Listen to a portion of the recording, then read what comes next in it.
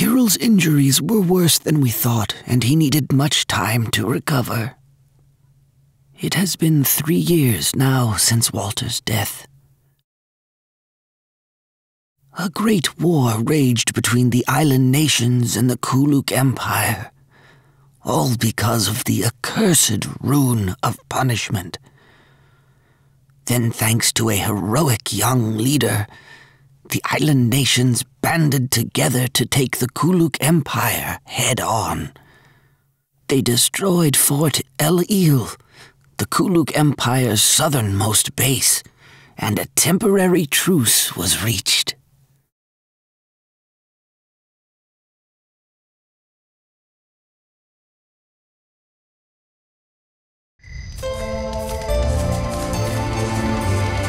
What you riding, huh? What? Come on, no need to hide it, is there? Oh, I bet there's something juicy in there, huh? Juicy? Don't be ridiculous. It's just a journal. Oh, really? I'm serious. No peeking. Mm-hmm.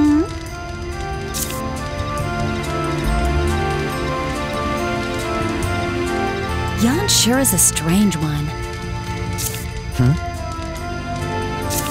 I mean, she's been watching over Kira like that for how many years now? I wonder if that was Walter's dying wish. I suppose in her own way, Jan understands who the leader of this group is. Good point. Well, thanks to her, Kirill's looking a lot better lately. I think it's about time we set out again. Actually, I've been thinking the same thing. We should probably find some work soon. It might take our minds off what happened. Yeah, good idea. Walter may be gone, but I'll make sure Kirill doesn't suffer the same fate. I made a promise. Well, don't take all the credit. I'm coming along too, you know. After all, I need to keep my eye on you. What do you mean by that? Just kidding, silly. Oh, okay. Sometimes you can just be so clueless. Hey, and don't go writing anything weird in that journal of yours.